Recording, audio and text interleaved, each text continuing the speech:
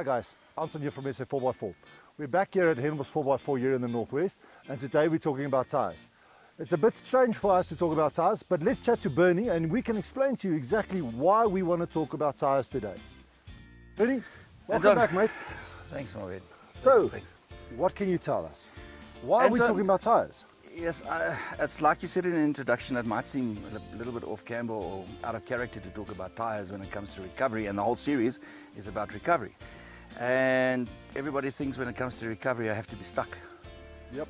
Okay, so if I've got a flat wheel or I've got two flat wheels, am I not stuck? It's the same thing. Pretty much, yes. So your first line of contact or your first line of defense when it comes to off-roading are your tyres. That's the only thing that's either going to stop you from going or keep you going. And tyres is a very broad spectrum kind of subject. I mean, we can talk about tyres the whole day. But the bottom line here is, you know, one guy likes a blonde, another guy likes a redhead, another guy likes a dark-haired woman. That's the way it is. It's personal choice. I am the last person at the end of the day to say to you brand A, B, C or D is what's going to work. I have my choice that works for me and my conditions and for what I'm doing. So I'm happy with what I'm using at this point in time. Sorry, just to come in there, what you were saying is specifically, and it's so correct, you're using tyres that is correct for your purpose. And that is what a lot of guys forget when they go and purchase tyres. Hey, it looks like a nice tyre, let's buy this one. But is it going to be fitting in with his day-to-day activities? Anton, you're 100% correct, because are you a weekend warrior? Are you a competition guy? Are you an overlanding guy? If you're a weekend warrior, you know, you need to go and buy a tyre that's going to work for you. Are you going to be driving trails all of the time? Are you using your car as a daily commute all the time, besides the odd weekend thing or the trail thing? If you're an overlanding guy, how often in the year do you go overlanding? Do you use that car besides just the overlanding? Are you one of those fortunate people that can park a car, rig it and park it there and say, that's my overlanding car, and I've got something else that I run with day to day? Unfortunately, I reckon about 99% of the people cannot afford to do that. So your daily commute is also your toy on the weekend. So you have to find a happy trade-off that's going to work for you at the end of the day. I would recommend, if you are a guy that's maybe once a month or twice a year go on holiday, why would you want a Mantaran tyre on your car? It just doesn't make sense, okay? Besides the fact that it looks cool and it looks macho, that's about where it ends. But it's going to kill your fuel consumption. Fuel consumption is up, your handling is terrible, everything that goes with it.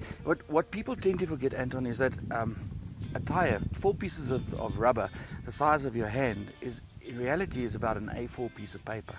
That's all you're putting down on the ground, okay? So now let's minus the tread pattern of your tyre. So then we're down to a piece of A5 paper. Yep. Okay. And then when it comes to the safety of your family and your own, you want to renege on, I'd rather buy the cheapest tyre that's available instead of buying the best tyre that's available for me. So that's why I say to you, tyres is an extremely contentious issue. We could carry on for weeks on end and talk about tyres until it comes out of your ears. So it's imperative that once I'm out in the bush and I run into a situation where I have a puncture, because one of our first principles of off-roading is to deflate a tyre to get better traction.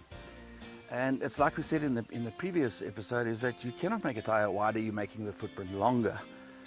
Okay, but hence the fact that because it's longer, you now have a bulge in the sidewall. The sidewalls are exposed, and that's where most punctures happen, not on the tread pattern as such, but normally on the sidewall. Okay guys, so now it's time to head off into the bundu or on your trail or whatever, and we need to start deflating tyres. Now, if you have a look here, I use steel valve caps for a very simple reason, and valve caps are very underrated, guys.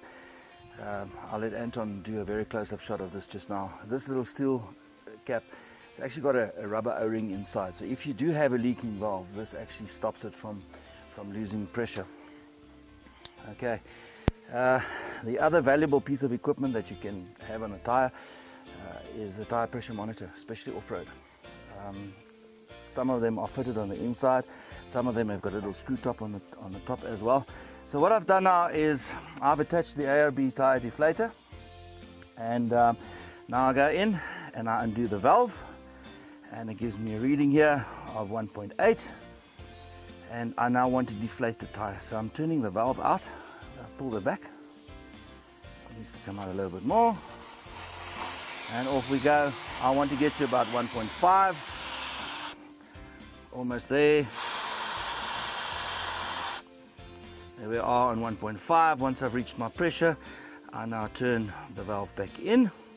Make sure it's tight, guys, because sometimes if it's not turned in properly, and you turn this off, the valve actually shoots out and you've got a bigger problem.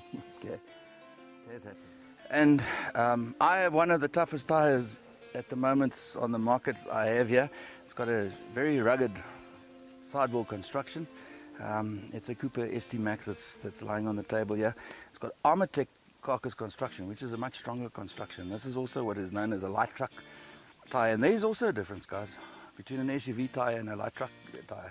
So if you're carrying extra weight, you want to run with a light truck, it's a heavier tire. Fuel consumption, everything comes into play. So we talk about a strong tire. How strong is it? Okay, Well, let's have a look. all I'm taking is the normal ream tool or the cleaning tool that we use when we repair a tire that's got a puncture, and let's see how much force it needs. By the way, I'm wearing a pair of just normal working gloves because tires are messy. Can you see how soft the compound is? Okay, there's no pressure in the back. Let's see how long it takes for this to go through. No, that was too easy. You understand what I'm saying? So that's just me and my, I don't want to say fat ass, but that's just me and my body weight on there. So add the fact that your car weighs 2.5 or 3 tons, add all the extra fuel, everything else that's on there. Can you imagine how easy it is to puncture a tire that is actually strengthened on the sidewalls? If you have a look at how easy that was, guys, and that shows you how vulnerable your tire sidewall is. And at the end of the day, when we're driving, you need to look where you're putting your tires. All right. Very few people know that the natural lubricant of rubber is water. So if you struggle to cut rubber, just add water. So if I get a water crossing and I've got sharp rocks, what's the first thing I need to be looking out for? I'm gonna get tire cuts, guys. And if I've got little stubbles like that and there's water and it's in the water, how easy do you think I'm gonna get a puncture? So hence, walk the obstacle, walk the river crossing or the water crossing that you have to do. So Bernie, warranty is gone then when? Warranty is gone, out the window.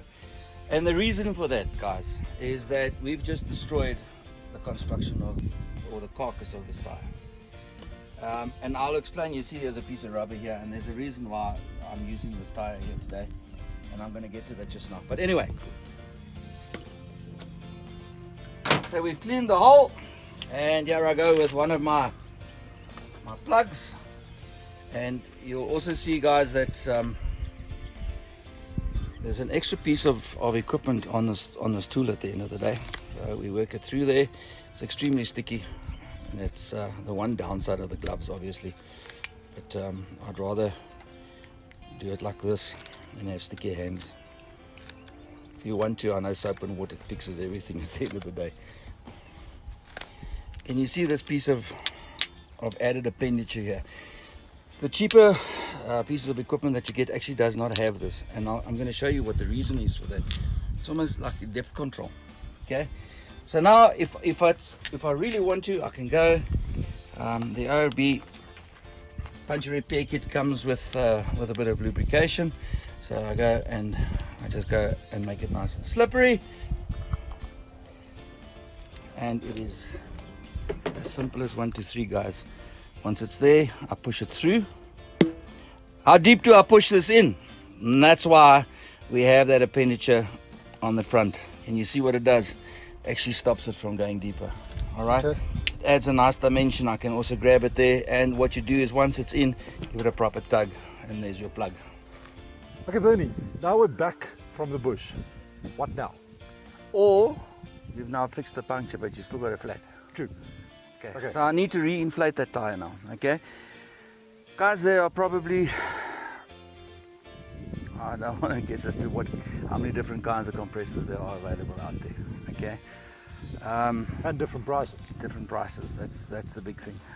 And my argument about something like that, Anton, is you can't expect to buy a Mercedes-Benz and then want to pay a Tata price. If you want quality, you're going to pay for quality. That's the bottom line.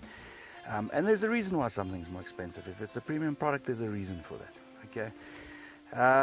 My personal choice has always been an ARB compressor. There's two ways that you can do this. Guys, you can buy it as a portable setup like this. This is nice if you have more than one vehicle that you're using. Or if you're in a group setup kind of thing, it's because now I can loan it to you, and I can, even though I hate doing that, I'm of the opinion that if you come along with me, you need to have your own gear, okay? And if you don't have gear, then it becomes a problem, especially like when we start getting to the snatch ropes and etc. etc. Yeah. And I'm deviating now, so let's get back to this. So guys, this is very nice. It's a nice portable system. It comes with the crocodile clamps. It comes with a complete pump-up kit. That's the extension pipe, everything that goes with it. It's got a nice little switch over there. Plus, it's nice and compact inside the toolbox. What I've done with mine. Sorry, before you go that, I saw that this one has got crocodile clamps on it. Yes. Now I see some guys put on the Brad Harris plugs on it. You can. What do you suggest? I'm happy with the crocodile clamps. It's much of a muchness. At the end of the day, the Brad Harris or the Anderson plug is just it's a lot more sturdy. But you know, it's for something that you want more, almost like a fixture than anything else. This is just quick release. It's done. It's very simple. But then you went the whole other way with your compressor. There's a reason for that. And the nice thing about an ARB compressor is ARB don't just make compressors; they also make diff locks. Yes. Air operated diff locks. So this becomes a dual system. Okay, so Bernie, show us what you've got here. I've taken my compressor and I've built it into the engine bay. I'm fortunate in the sense that it's the petrol model Hilux. The diesel has got a massive air cleaner that sits here. So it depends on the space in the engine bay. But to me, this worked perfectly here, and I've dropped it in here. And like I said, Anton, this has been in here for about 8 years, and I've never had a problem with it. Never. It's one of the few compressors that are made that can actually handle the heat from the engine bay. It can handle a bit of dust and a bit of dirt and a bit of water and a bit of mud, and this car's been through it all. So, like I say, mine is here, and with a slight modification, I can actually utilize this to also use it as the compressor for my diff lock. And that would only be on the front diff. But yes, it's there and it's available. And for me now, all I have to do is click it in, and it goes. Click it in, and off we go. Okay guys, so it's time now to reinflate the tires. So I'm taking off the valve cap, and what I'm utilizing here is the ARB inflator. At the end of the day, it's nice and digital. Turn it on. It's got different functions. It's on bar, you can go PSI, and it can give you all the different settings, KPA. So we're going to bar. I want this tire to be at least 2.2 bar.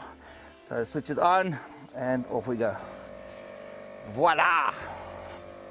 And if I do get to a spot where I think, I've got a little bit too far, I can actually deflate it with a button on the side here as well. But let's keep on inflating our baby. Guys, and just the thing about tires, being a critical component on your car, you need to manage your tires, all right? Especially when it comes to rotation of tires, etc. Look after your tires, guys. If you look after your tires, they'll look after you. They won't let you down. Hey guys, to use this is actually very simple. I mean, every so often I can just check what the pressure is. There we're on 1.95, and we carry on. And there I go, 2.2, simple. Guys, today we had a look at a lot of recovery options for your tires. So tell us in the comments below about your experiences with your tires and how you got out of sticky situations. Subscribe to us on YouTube, follow us on Facebook, and we'll see you next time. Cheers.